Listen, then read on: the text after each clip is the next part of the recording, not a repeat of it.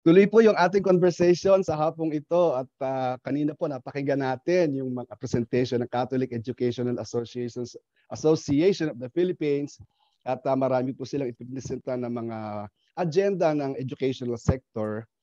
And ilan po dito sa mga agenda ay napaka-importante in this current time. Itong talagang present po to, pressing nga po itong kanilang issue ito, especially in the area of good governance and in the area of voters education, in the area of Christian engagement in politics. Kaya po ngayon ay naimbitahan din natin makasama yung lead convener ng isang exciting group. Ang pangalan po nila controversial. Ay, controversial and exciting, yeah. Opo. PMML na very recent lang nabuo pero suddenly parang catalyst, and hindi ko na po uunahan ang ating resource speaker ngayon para maikwento niya ano po ba ang layunin naman nito at paano nagsimula at kung ano ang panawagan nila with a special announcement na meron po silang mga programa na sana abangan din natin. A special message also to the pare, madre at mga missionerong religious. Opo. So without further ado and with much gratitude, I'd like to welcome Father John Era of the Vincentians. Magandang hapon po sa inyo, Father John. Magandang hapon po, Kuya June. Tell us a story today.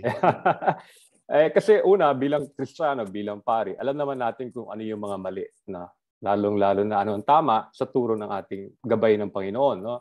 So alam na natin yan, with our moral standards, we know as a Christian kung ano yung dapat, kung sino iboboto, kung sino hindi dapat iboboto. And I think yun yung pinag-uusapan nyo rin siguro the past days. No? So malinaw na sa amin na ayaw namin yung nag-encourage pumatay. Ayaw namin yan. Malinaw na rin sa amin, ayaw namin yung nagnanakaw. Malinaw yun. Ayaw din nagsisinungaling. Malinaw po yun. No?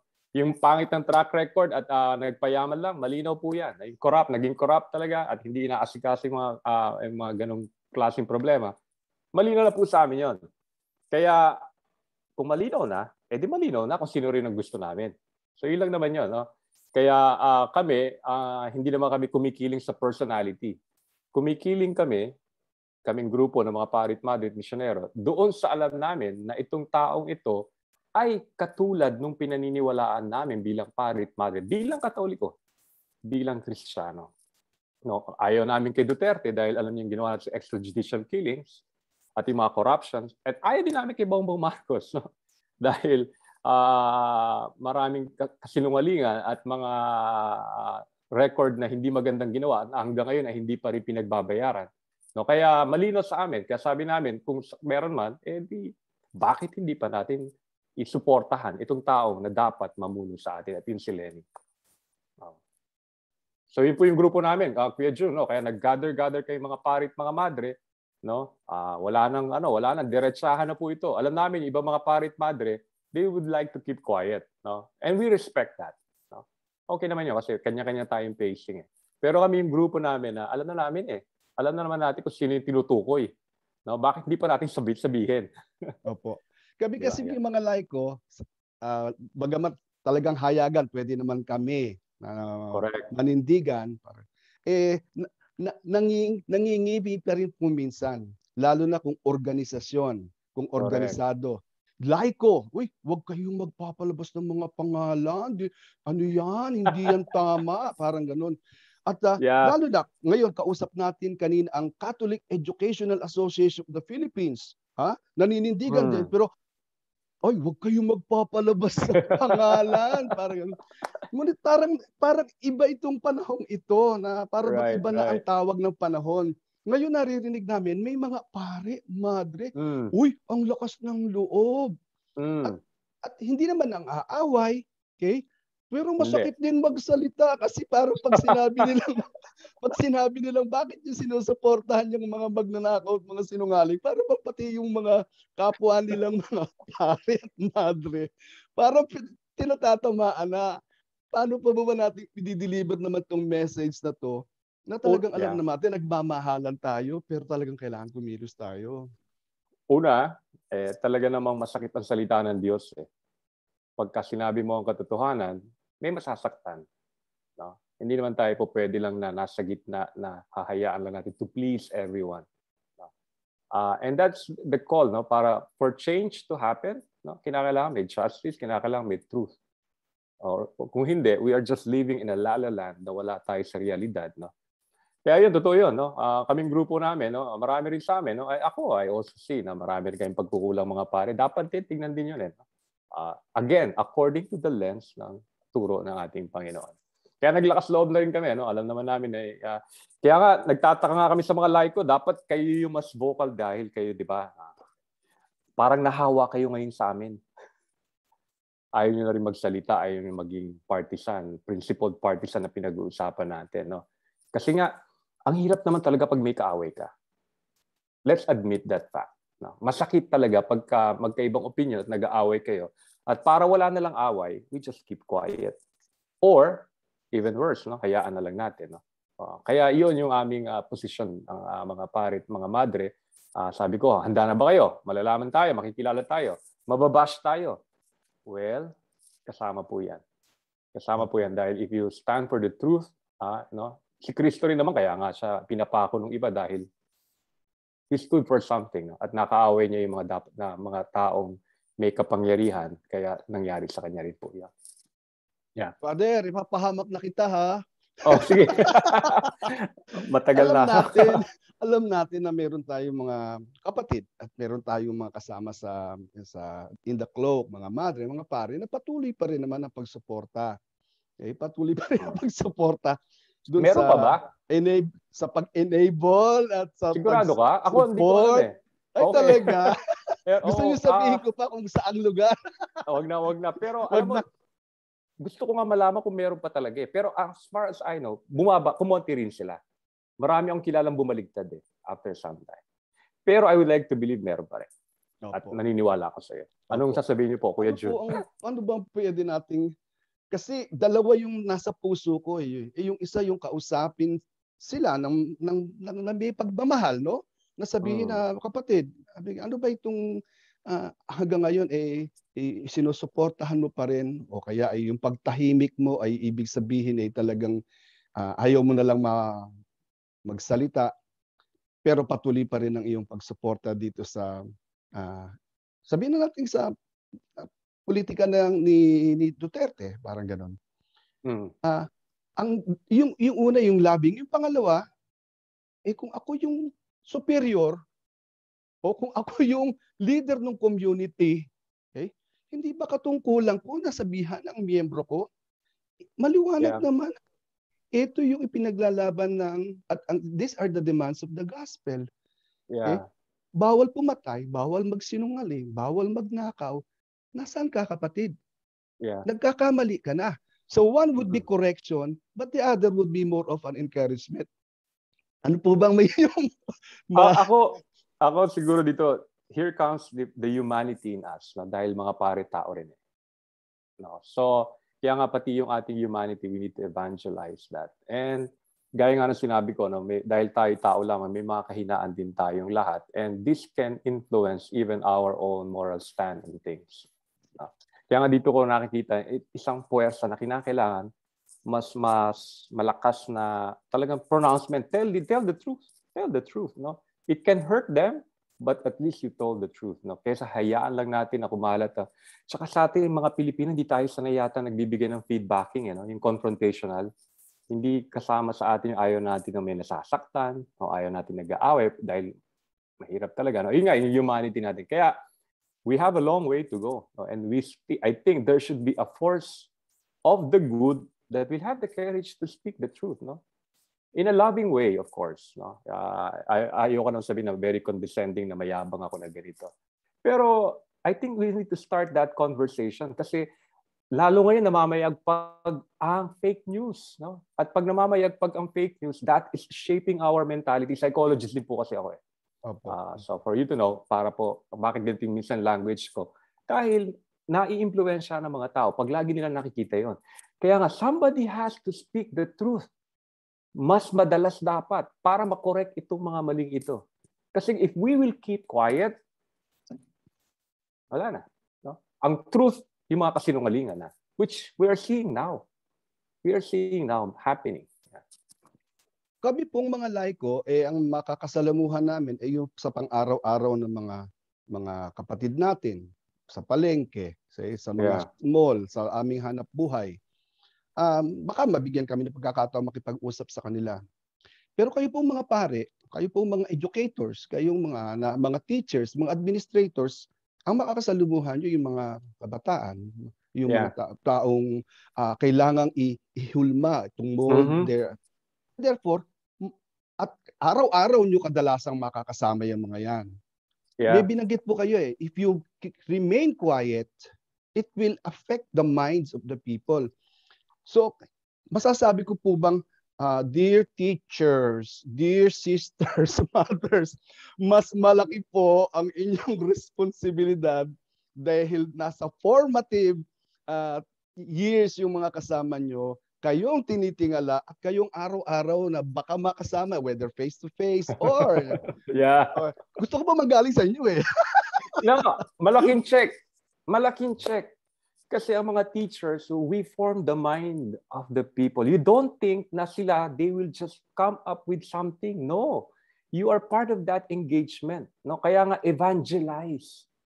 Go out to all the world and tell the good news.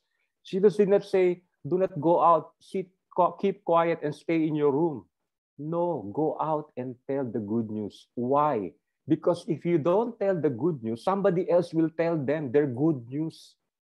At iyon yung nangyayari. Kaya nga dapat more and more Christian educators should be very vocal and be very explicit sa ating paniniwala at ituturo yun. Yun ang hamon Kasi that's how we shape yung mga mind ng mga tao. Paano maging critical? Paano tignan yung mga pinapaniwalaan? Alin ang tama, alin mali? Kailangan po natin ituro talaga ito. Ang ganda po niyan at naririnig po tayo ngayon ng mga our esteemed members of the academe na sana po ay talagang mas maging pronounced yung kanilang proclamation of the good news and the proclamation of this desire for unity and good governance. Pero Kuya Jun, I think marami naman sa kanila ginagawa yun.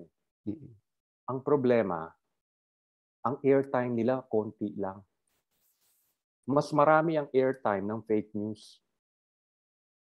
And because of that, mas expose ang mind ng mga bata sa mga mali.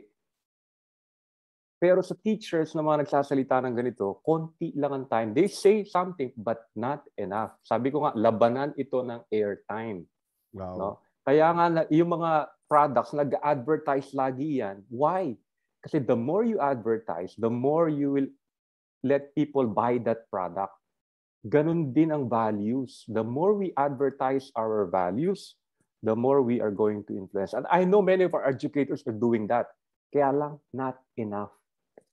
So, or not creative. Opo. So, napakahalaga pala na kamukha nung ginagawa natin ngayon, sila din pwedeng mag-record ng kanilang Zoom meetings. Mag-TikTok. Ipadala din nila sa kanilang mga estudyante at agawan nila ng konting oras ang mga estudyante nila to explain ang eskwelahan natin dito sa Negros, ang eskwelahan natin dito sa Capiz, ito ang ating pananaw. Something like that, to be creative in order to reach the young people, even in this new format of virtual gatherings. Ganun. Opo. Father, isa pang question. Sige po. Mga pare at mga obispo ay kung minsan natatakot humarap sa camera na may kasamang politiko. At yung mga politiko naman gagawin ang lahat ng paraan para makausap yung mga parit obispo at mapicturan.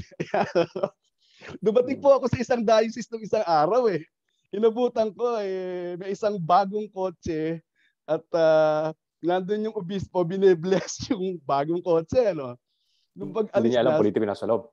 Alam niya po, dumalaw yung politiko na sabi, Father, papabless ko lang yung kotse ko. At kunwari, pinipicturan. Pero ako, nararamdaman ko na paglabas ng mga picture, sinasabi, Bishop ganito, blessing the candidacy of... Yan. Yes, alam mo, totoo yan. So, kami ngayon dito naman sa Halalang Marangal po, isang grupo ng Catholic Bishops Conference ay nagpalabas ng Honesty Pledge. isang maliit na papel kung saan nagsasabi na ako bilang isang kandidato ay nangangako maging tapat at bilang simbolo ng aking katapatan, kung ako man ay manalo ay ipapakita ko ang aking salin sa simula pa lang ang aking ng paglilingkod. Parang gano'n, ano? Sabi ko maganda yan. Para ibigay nyo sa mga pare at ibigay nyo sa mga obispo, kako, para hindi sila matakot na tanggapin si Lenny, for example. O kaya yung iba pang mga kandidato sabihin na gustong pumunta sa kanila. O sige, punta kayo dito. Okay lang, picturean nyo ako. Pirmahan nyo itong honesty pledge. Kasi, at para pag pirmahan nyo. Kaya ba yung pirmahan to na magiging tapat kayo sa paglilingkuran ninyo at ipapakita nyo sa salin ninyo pagkatapos? O picture tayo. Parang gano'n, ha? Para pwede ka rin magpalabas ng bishop ganito, welcomes candidate ganyan who signs his honesty pledge. Okay, parang gano'n. Para hindi natatakot ang mga kaparian na humarap. Dahil nga, kahit sino pa kayo, pirmahan nyo itong honesty pledge. May re-recommend na po buwan natin yan sa mga kaparian. Uy, maganda yan. I think that's a very creative way of doing it. Kasi let's have to admit, no? Mauutak din naman yung mga politiko. Minsan, biglang gagamitin yung mga yan. No, kaya kung ginamit siya mga yan, kinakailangan, pag na-flash sa Facebook yan, kailangan very quick din mag-respond ang pare. Disclaiming na ginamit lang siya. Na ito ay walang paalam. Kailangan may response ka agad. Ang problema, hinahayaan eh. Opo. Diba? Kailangan may counter ka agad. Sagutin ka agad yan and demand them to apologize because they did not ask permission. Hinuli ka, nagpa-blessing ka, biglang ginamit siya. Mali yun. No? Diba? Mali yun. Kasi miski ako, I will not, teka, nag-blessing lang ako, I did not give my support to you, then you use it in a different way. That was malicious. No? And I think that is wrong and that should be called out. And that person should demand yung paring yun. Will ask. No? Kasi minsan, pag hinayaan natin, nasasanay ng gano'n. Opo. Maganda yan. Maganda yung gusto mo yan. Ako, sige po, nananawagan po kami sa mga obispo. Tawagin niyo po ang mga kandidato at magpa-picture po kayo, papirmahin niyo ng honesty pledge. Para alam mo, lahat po. Alam mo, Kuya Jun, itong mga taong to, matatalino rin niya kasi. Opo. They are smart in their strategies. It's about time, itong mga pari din, dapat tayo mga taong simbahan, maging matalino rin.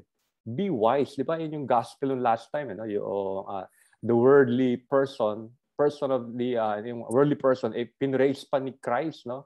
Kasi mautak siya, no? Pero deception yung deceiving, pero mautak. Na sana yung mga children of the light ganun din. I think we also need to be like that. Huwag tayo masyadong nagpapaloko. Opo. And speaking of yung exposure, sa Lunes po ay meron pa diba second may second streaming ang Pare Madre Misionero, okay, for Lenny sa Facebook po nila. Opo, hanapin nila yung Facebook na yun, public page na yun. Baka po pwede po namin i-rekomenda sa mga Catholic Educators Education Association of the Philippines, mga pare, madre na nagpapatakbo diyan at sa iba pa po mga religious na ipangalat po ninyo, mapakinggan po natin yung talagang panawagan ng mga nila Father John, nila Father Joel, at marami po mga misyonero. At pati po mga laiko, okay? Makinig po kayo sapagkat tayo naman ay missionary disciples din. At makita natin, sa pagsasalita po nila, matututo po tayo paano makipag-usap. Kasi the way they explain, one with logic, okay, with process, and then with the humanity na pinag-uusapan, ay, ganun pala makipag-usap. Kasi inaaway ko talaga yung mga tao eh. At least matuto tayo na makipag-usap. Opo. So, Father, manawagan ka na. Sige po, iniimbitahan po namin kayo na you follow us on our Facebook page, Pare Madre Misionero para kay Lenny. And every Monday, meron kami live streaming. At may mga, of course, may mga messages kami doon na pinapalabas. So, like lang po, follow and then comment.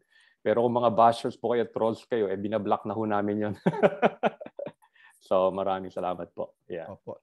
Maraming salamat, Father John. At sa mga nakikinig po ngayon, na naririnig niyo itong aming mga usapan, we don't apologize for making a stand. Kung magagalit po kayo sa amin, sorry na lang po kung nasasaktan namin ang inyong sensibilities. Pero talaga pong kailangan namin itayuan at panindigan na kailangan na natin ng makatotohanan, makatarungan, at mga leader na tatayo sa karapatang pantao. Ibang labanan na po ito. Sabi nga po the line has been drawn and the stakes are too high and it's time for us to call a spade a spade. So maraming salamat po. We look up to our pare madre misyonero. Maraming salamat at tayo naman mga laiko, kumilos tayo at nasa kamay din natin ang kinabukasan ng ating mga kababayan. Salamat po. At magdasal po tayo ng mas mataimtim pa at samahan natin ng aksyon.